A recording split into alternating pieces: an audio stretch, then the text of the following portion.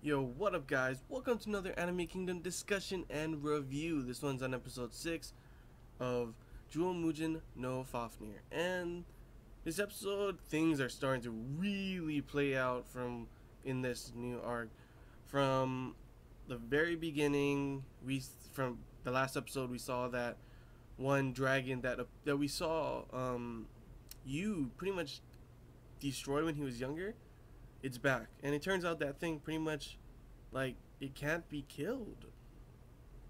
They've completely destroyed the whole thing, and it's just regenerated before. The only thing that stopped it before was you, and even then it wasn't completely killed. So it's like, the hell, how do you beat something like that? That is just kind of just overkill. I don't know, overpowered.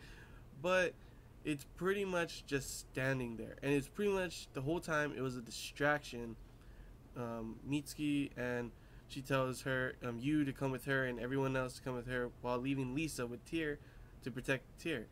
And then it turns out it was all a distraction pretty much, and Keely comes, the girl that we saw the last time that thinks of herself as a dragon, the leader of the dragon cults. She comes back for Tyr, of course. And this whole episode is literally pretty much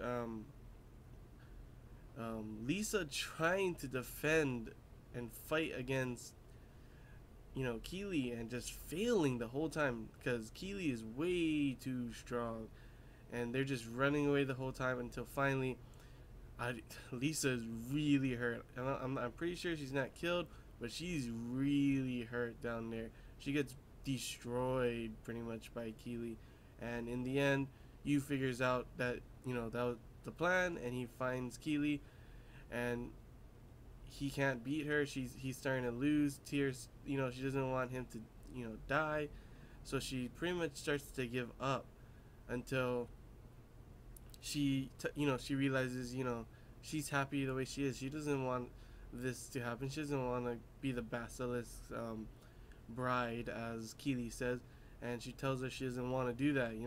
And right when Keely's about to kill her, all of a sudden Yu comes out of nowhere and does this like blasting that flies him backward, which Keely says it's a Leviathan's move or something. The one of the moves from the Leviathan. So I'm thinking, he beat the Leviathan. Does he gain some sort of power from them? Is that what makes him different and stronger, better? I don't know, but Keely is definitely surprised at first, but she's still really strong. I don't even know how she does her moves. That's one thing that you couldn't understand either, really. So they'll probably, put more into that in the next episodes. But the big thing is, at the end of the episode, Keely, I guess that thing stops. Not gonna. The dragon that was there is starting to attack now, and they're gonna have to do something. I'm not too sure what's gonna happen. It's probably gonna end up with you. This is what I think. You using that power again, losing more memories, and taking it out.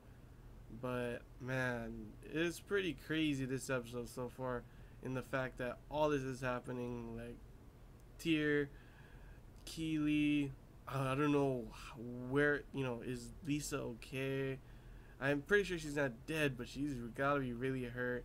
What is you gonna do? What is Mitsuki and everyone else gonna do? And we're gonna figure that out in the next episode, of course. And I can't wait for the next episode, to be perfectly honest.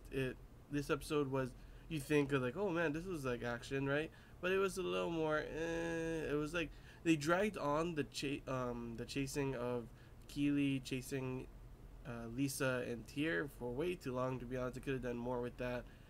And yeah, I'm excited just only because I want to see what Yu is gonna do. What else can he do? Because he did the Leviathan move. He still got surprises up his sleeve that maybe he doesn't even realize. And I want to see more of that. What's gonna happen with that?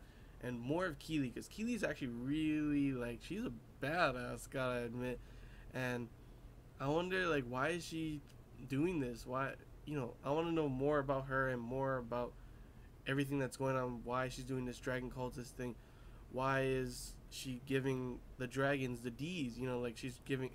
That sounded so wrong, but you know what I mean. Giving. She wanted to give Tyr to the basilisk. Why? That's crazy, right? But they are dragon cultists. They think the dragons are gods, pretty much, I guess. and she thinks of herself as a god, I guess, then, because she thinks of herself as a dragon. But yeah, pretty crazy stuff. That's the end of my discussion review, guys. Hope you guys enjoyed. If you have any questions, feel free to comment below. If there's anything I missed you want to talk about, comment below as well. And until next time, guys, see ya.